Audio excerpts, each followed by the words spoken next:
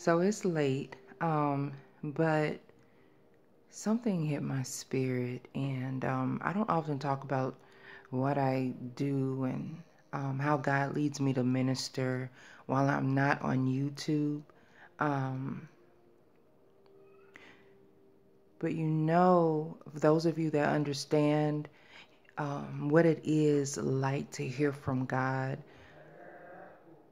experience His peace, experience the outpouring of His love as His love as it makes your heart flutter, like it fills you up, the goodness of God, the things that He does for us, how we see Him answer our prayers, and when we're crying, how He takes away our pain, and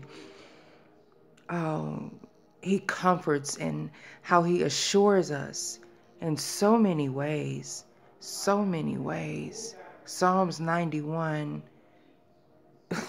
all verses, he sticks to every last one of them. And that's, consistency from the Father.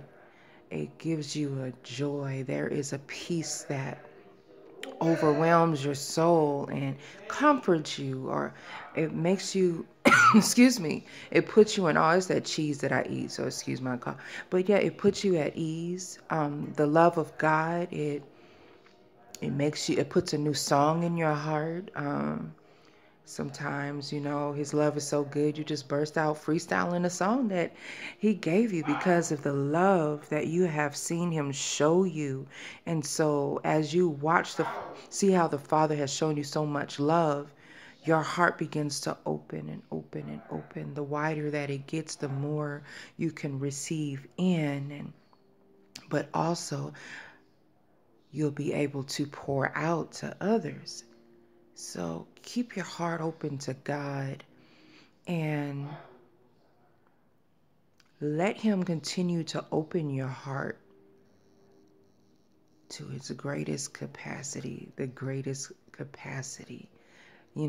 We often take risks in the world, but how often do we take risks with God, to learn God, to really seek Him out, search Him out, His ways, even though His thoughts are higher than His thoughts, He still shares things with us.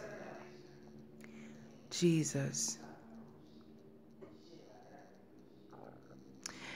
That feeling that you get to where you can't help but tell somebody else about Jesus. And I just wanted to share something that I don't share, that I do for people, but the best thing that you can do for a person is to lead them to God. And everything that you have experienced in the Spirit, this is what you want others, to experience as well. Not all the constant heartache, the constant fear of not being able to move forward because you're not healed from getting in the way of yourself.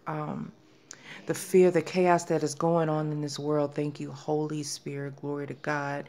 Everything that is being exposed, the lies in this very hour. It's so much evil going on, but there is a place with the Father.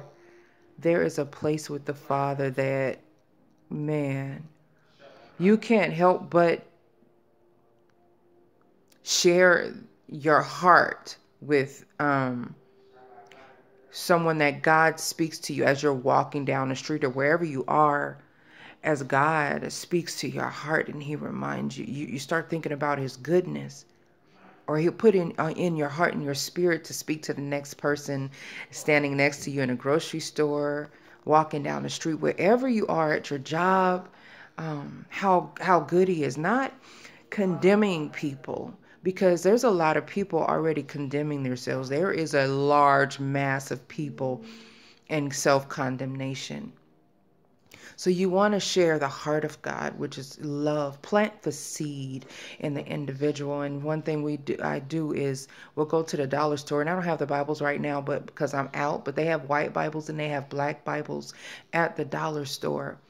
And the best thing you can give somebody is the Bible so they can read, because those words, read it for themselves, because those, excuse me, those words come to light.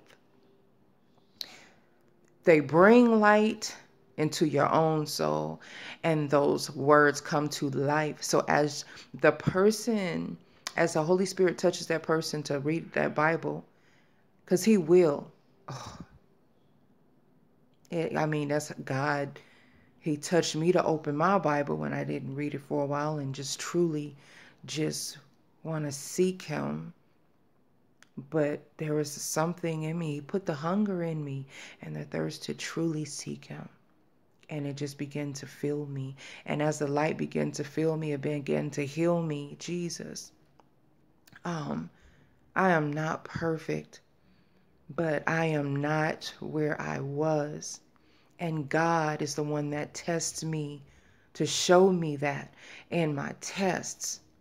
How I react to a situation. Do I still act to it the same as I did before? How I approach things. Do I ask the Holy Spirit first before I approach things? So I ask him to direct my ways when it says, trust in the Lord with all your heart and lean not to your own understanding, but in all your ways acknowledge him.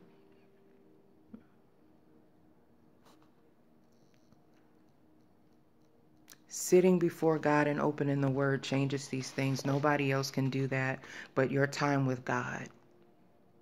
So this is where we don't control each other and judge people for where they are. Just give them Jesus, because Jesus is all the power. His name is a strong tower. The Holy Spirit is powerful enough to pour into, just give somebody else the love that the Holy Spirit gives you, the God, the Holy Son, the Holy Spirit gives you in your soul. And thank you, Holy Spirit, give it back to my mind.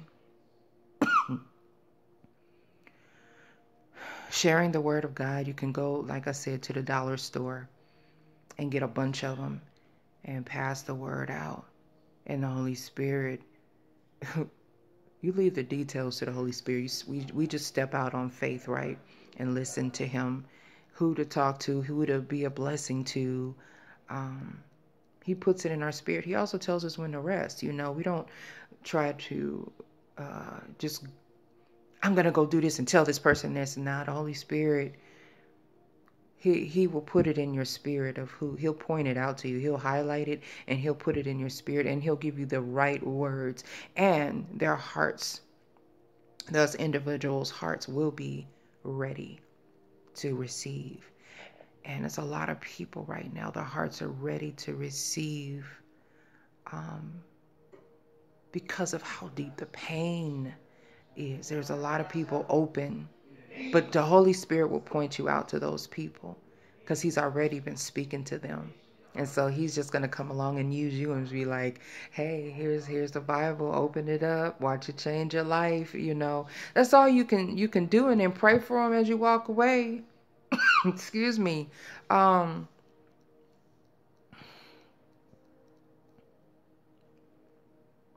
All have sinned and fallen short of the glory of the Lord, but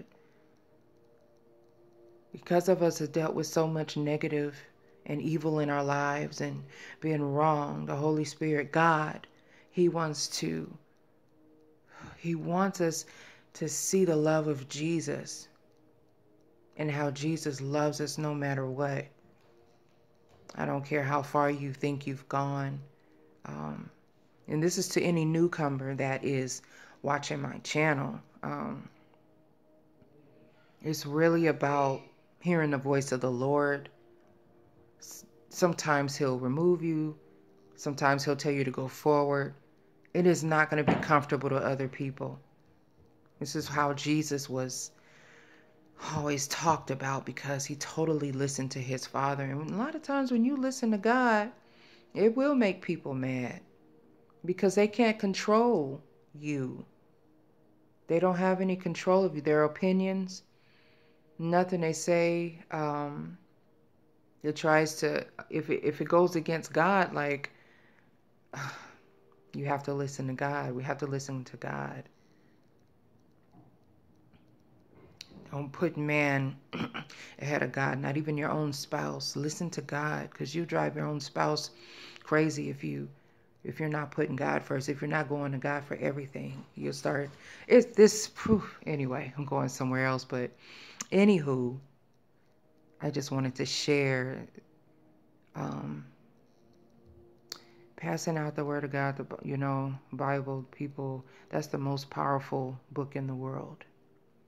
Jesus, his name, known all over the world, famous from believers and unbelievers alike. So it doesn't matter what's going on, man. Whatever arrows hit you, when you know the love of the Lord, you're good. Things don't affect you like they used to. It's that peace, abiding in the peace, staying there in a secret place, always, forming a relationship with the Lord and talking to him. Your mind from your heart. He knows our thoughts. He knows what we need before we need it. There's many times I've had something weighing on my heart, but I didn't exactly ask God. He heard my thoughts in my heart, and he came through, and I would see that prayer answered. And I would be like, Lord, I was just thinking about this. This was on my heart, and you came through. He wants us to be aware of how he blesses us and truly comes through. Like when we're just like, if we're saying, I did it, how is God getting the glory? Our Father owns everything. Even the money is his.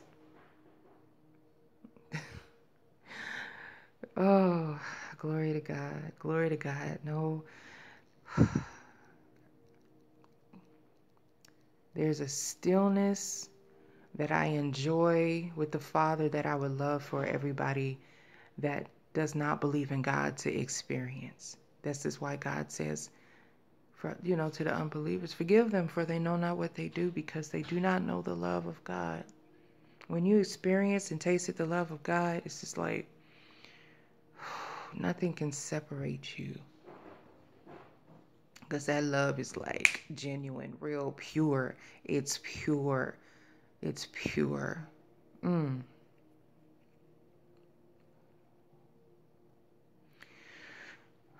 Anywho, giving people the word of God, and it says a lot, even,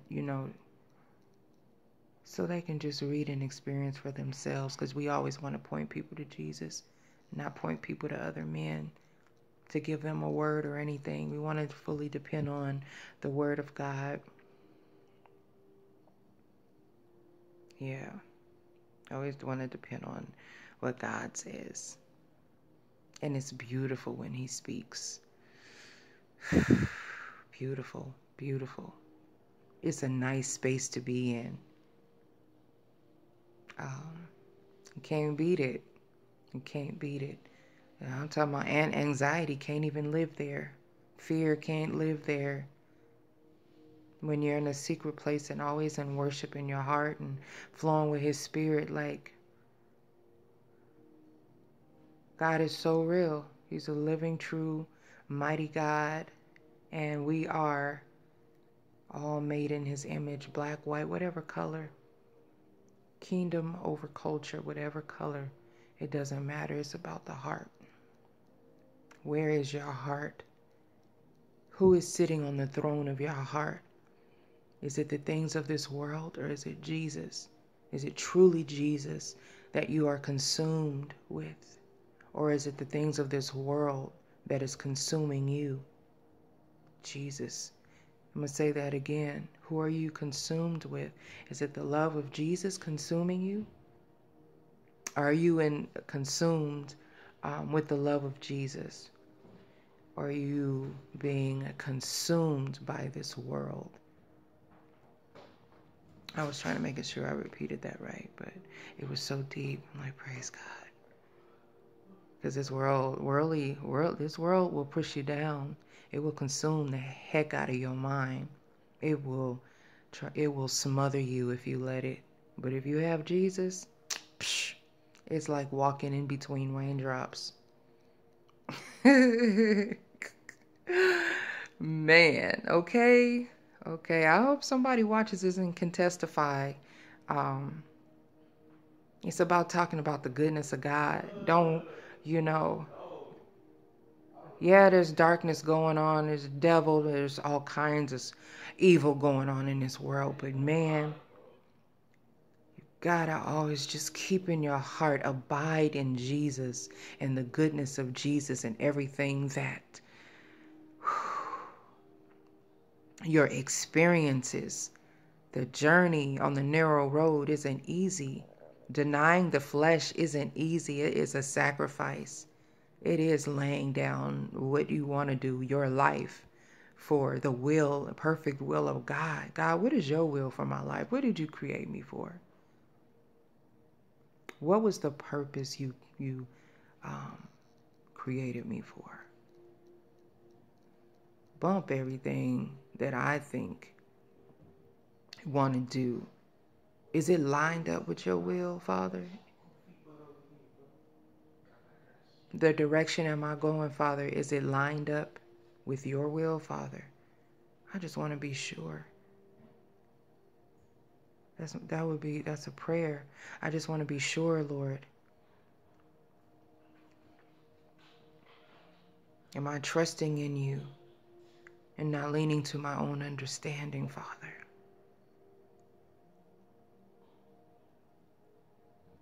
Teach me how to love my children. Teach me how to love my spouse.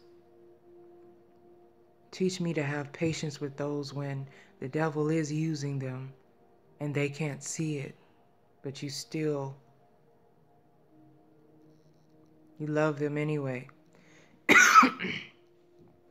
Not curse them. Sometimes you're not going to be around them.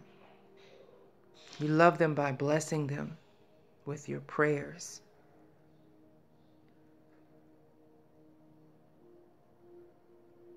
It is the unseen. A lot of people don't even see that you're praying for them, not even your enemies.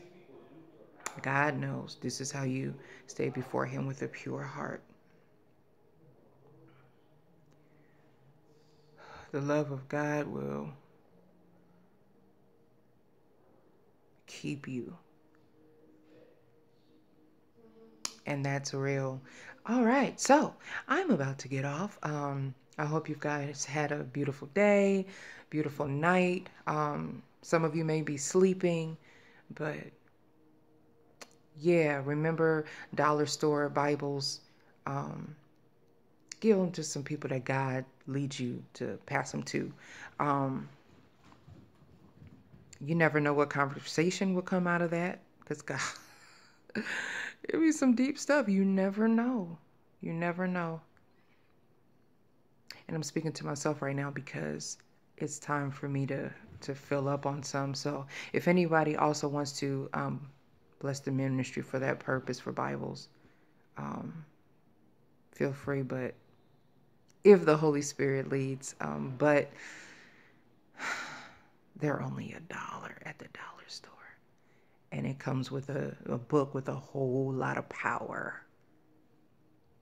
And people is just like, man, I wish like so many people that are dealing with pride still would just see that.